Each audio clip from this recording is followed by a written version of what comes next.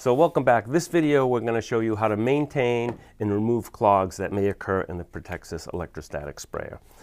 So at the end of each day you're going to want to take off the tank if you have leftover solution. If not, you're still going to take the tank off and you're going to purge the lines. So how you do that: unlock the collar, pull the ring, it slides right out.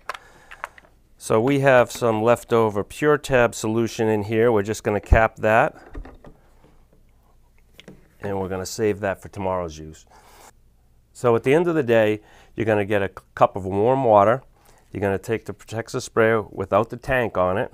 You're going to insert the hose into the water and just spray. So about 20-30 seconds, so it'll clean out all the lines inside and get all the chemicals and the disinfectants out of there. And there you go, all clean. So occasionally the nozzles will get clogged because your employees will forget to flush out the nozzle, flush out the gun, and they'll leave them there over the weekend. So what you're going to do to test that is we're going to remove the nozzle itself. So you take the wrench to get the nozzle out, insert it, turn it a quarter of a turn, and it pops right out. Real easy. So now we'll see if it sprays with the nozzle out. So now that we know that it's pumping, it's got to be the nozzle. So everything else inside of the Protexus sprayer is working. So we're going to take the nozzle itself and we're going to soak it in some CLR or some white vinegar overnight. Just drop it in and let it set overnight. And that'll break up all the calcium. Okay, so we let it soak overnight.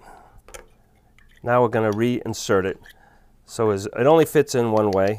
Locks right in. We're going to insert the wrench horizontal again, push it in tight, give it a quarter turn, and you're all set.